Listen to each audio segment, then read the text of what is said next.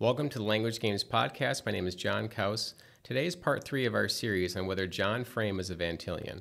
We wrap up this series today by looking at Frame's views on traditional apologetical arguments and how he understands the circularity in Van Til's apologetic.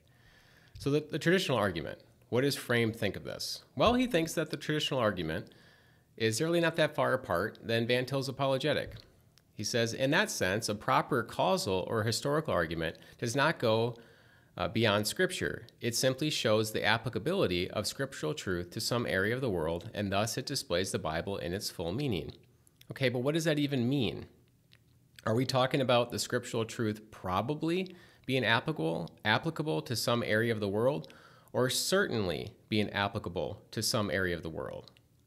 All causal and historical arguments are presented in a probabilistic way. It is embedded in the heart of the argument. This does not display, then, the Bible in its full meaning. Actually, just the opposite. He goes on. He says, our job is to present the Bible as it is, and to do so we must often refer to it in various contexts. Okay, like what contexts? Are they all probabilistic? Are they all evidential? Yes, they have to be. That's what these arguments are. They're evidential, probabilistic arguments. Well, then they're not biblical. This is not the biblical context. Biblically, possibility is defined in relation to God's being and his will. So he is back of possibility. God does not exist in some possible worlds and maybe not others. He's not in the possible. He determines what's possible. All evidential arguments, all of them, are committed to a context where possibility is defined in a way separate from God. God possibly exists, and he possibly doesn't exist. It is an unbiblical view of possibility and therefore probability in our argument. So there's no way to combine these two. Again, Frame, because he wants to combine these two schools of thought, really just I shouldn't even say glosses over. He just avoids these conflicts and presents it in a very broad way to try to show, I think, just because this is what he wants to be true, that we can bring these two schools together. But the truth is you cannot. You cannot bring these two schools together. But this makes it confusing then for someone who is wanting to be a Van Tillian and reads Frame's books and then thinks, oh, and I can kind of be evidential too and bring this stuff together, when really you can't. You're just being inconsistent at that point. All right, let's move on now to his view on circularity. So Van Til's circularity, what does Frame think of this? Well, let's see. So in circularity, right, we're making an inference, and we are going to a conclusion, and it's circular in the narrow sense if we already started with the conclusion. So if we're starting with our conclusion, then we're narrowly circular. And it doesn't matter where you hide the conclusion. Okay, so you could start with 4 premises, and one of them is the conclusion. That's still just as narrowly circular as if you just had the conclusion to start with. And you could have, 20 premises. You could have 100 premises. You could have 1,000 premises. But if even one of them has the conclusion, it's narrowly circular.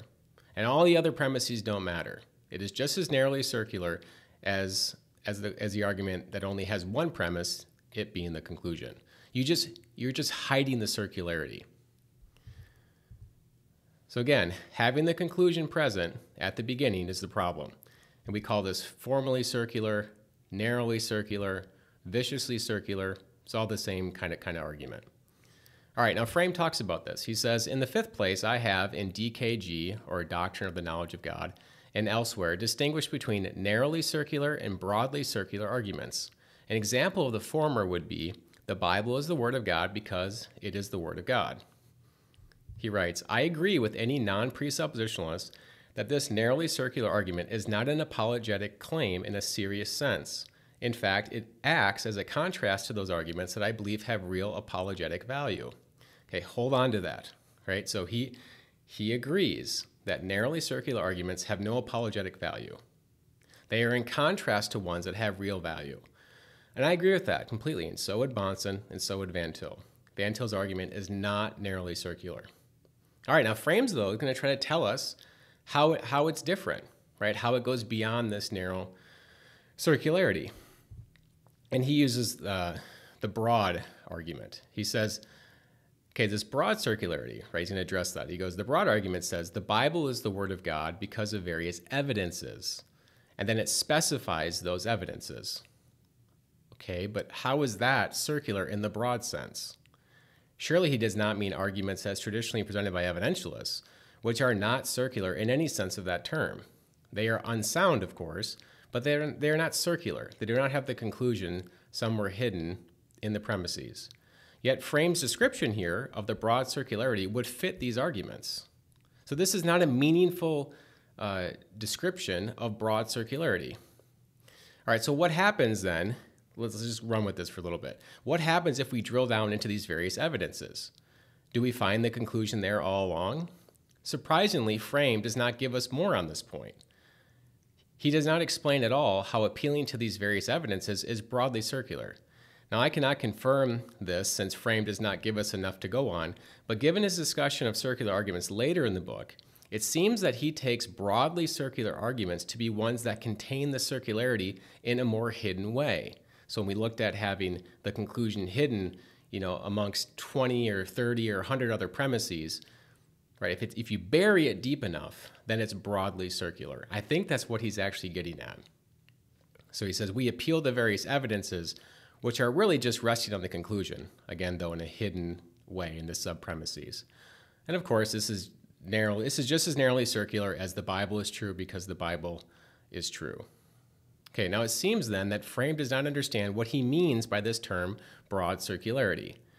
As we move on in the book, we also see him say very puzzling things about what it means for an argument to be absolutely certain, which further corroborates his confusion on circularity. He writes, he's going to give this argument. It says, premise 1, what Scripture says is always true. Premise 2, Scripture says that God exists. Conclusion, therefore God exists.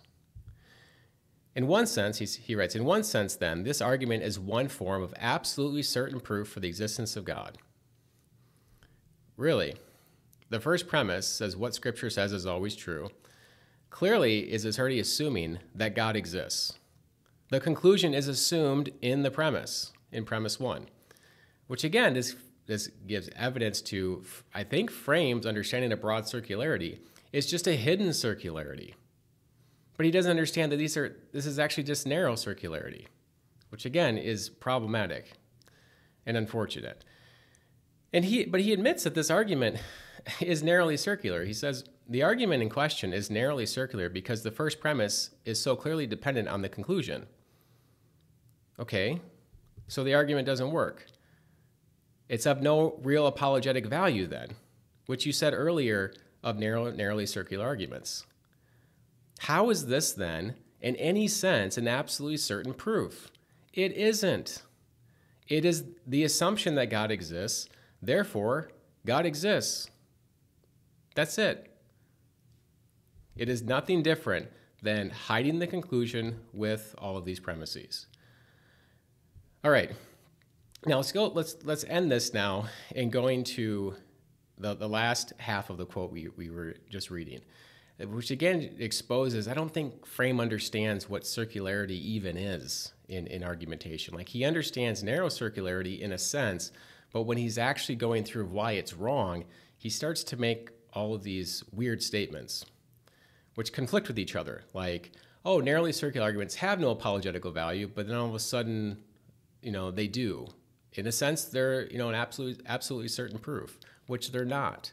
And then he says this odd comment about valid deductive syllogisms. He says, of course, all valid deductive syllogisms, and really he just means all valid arguments, are circular in the sense that the conclusion is already implicit in the premises. Let me read that again. He says, of course, all valid deductive syllogisms are circular in the sense that the conclusion is already implicit in the premises.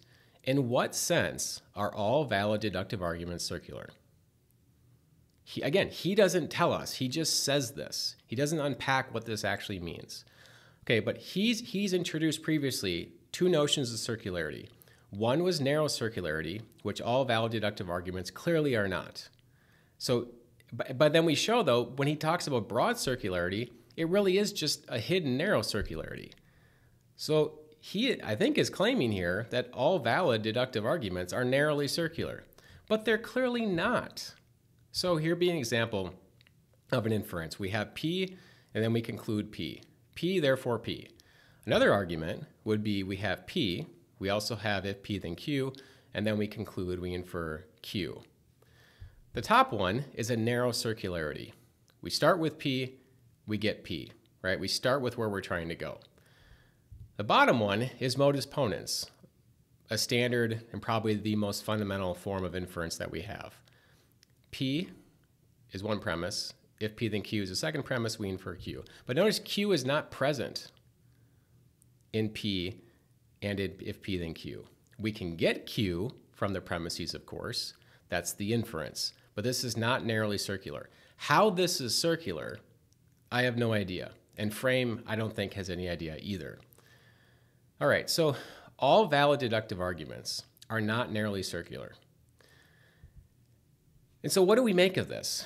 What do we make of Frame saying this? I think this lines up with what I suspect was going on when Frame talks about merging these two schools of thought, and that is he just doesn't understand how it's working formally. He doesn't understand how the assumptions are functioning. He doesn't understand, in short, Van Til's apologetic.